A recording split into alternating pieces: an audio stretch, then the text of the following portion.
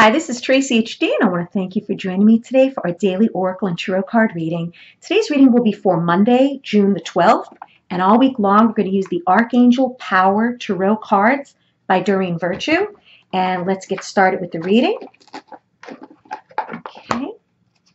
And as I shuffle the deck, I'm asking all light beings, angels, and God, please relay the message I need to share with my viewers for the highest good of all. And we have the Three of Michael.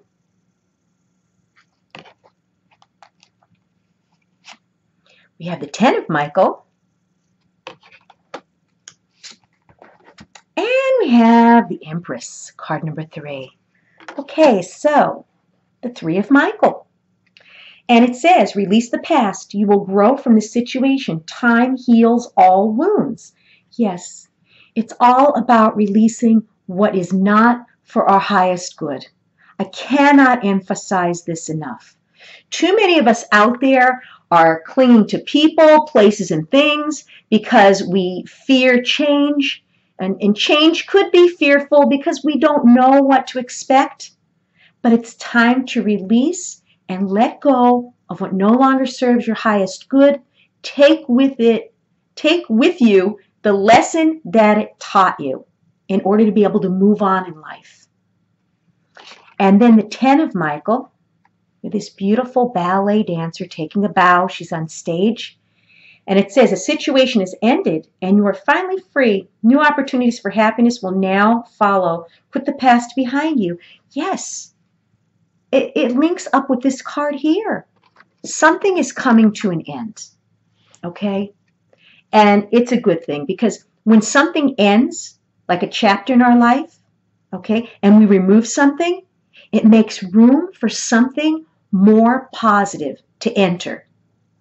If we keep clinging to the things that are not for our highest good, we're depriving ourselves of the happiness and the opportunities that could come our way. So something is about to end, but it's going to be a good thing. And number 3, the Empress. Okay, and it says, time to act upon your plans. Creativity is rewarded, luxurious or abundant resources.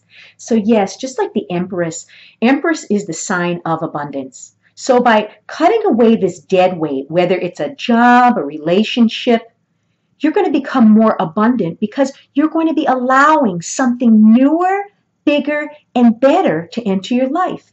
And it's telling you, it's time to act upon your plans. So set the wheels in motion here. Okay? And whatever it is, it's going to bear fruit. It's going to bring you the abundance that you need. But if you cling to these people or these jobs or whatever it is that's dragging you down, that's a negative influence, you're not going to receive this abundance. So cut free whatever it is, accept the fact that something needs to end in order for this new beginning. And if you've enjoyed this reading, please subscribe to my channel because I will be back.